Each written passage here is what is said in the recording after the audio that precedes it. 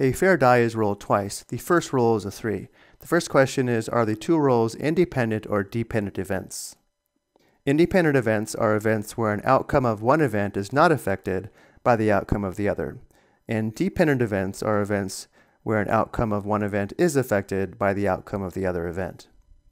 In our case, the outcome of the second roll is not affected by the outcome of the first roll, and therefore the two events or two rolls are independent events. For part A, what is the probability that the second roll is 4? Looking at the notation here, we read this as the probability of rolling a 4 given the first roll is a 3. Well, because the events are independent, having the first roll be 3 has no impact on the probability of rolling a 4 on the second roll. The probability of rolling a 4 given the first roll is a 3 is just equal to the probability of rolling a 4. Looking at the sample space, we have one favorable outcome out of a total of 6. The probability of rolling a 4, which is the same as the probability of rolling a 4 given the first roll is a 3, is 1/6. Let's also show the decimal and percentage for 1/6. If we round to 4 decimal places, 1/6 is approximately 0.1667, which is a percentage is 16.67%. Just keep in mind the fraction is exact, the decimal and percent have been rounded. Part B, what is the probability that the second roll is odd? And we are given the probability of rolling an odd given the first roll is a 3. Once again, the events are independent.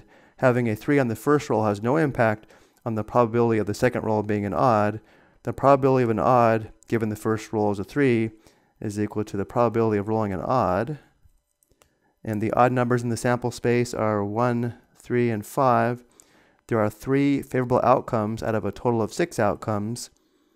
The probability of rolling an odd, which is the same as the probability of rolling an odd given the first roll is a 3, is 3/6, which simplifies to 1/2, which is a decimal is 0.5, which is equal to 50%. And for the last example, we're asked what is the probability that the second roll is greater than or equal to 5? And we're given the probability that n is greater than or equal to 5 given the first roll is a 3. Again, having the first roll of a 3 has no impact on the probability of rolling a number greater than or equal to 5 on the second roll. This is equal to the probability of n being greater than or equal to 5. Looking at the sample space, the numbers greater than or equal to 5 are 5 and 6.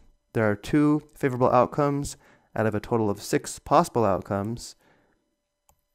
The probability is equal to 2/6, which simplifies to 1/3, which is a decimal to 4 decimal places is 0.3333, which is equal to 33.33%.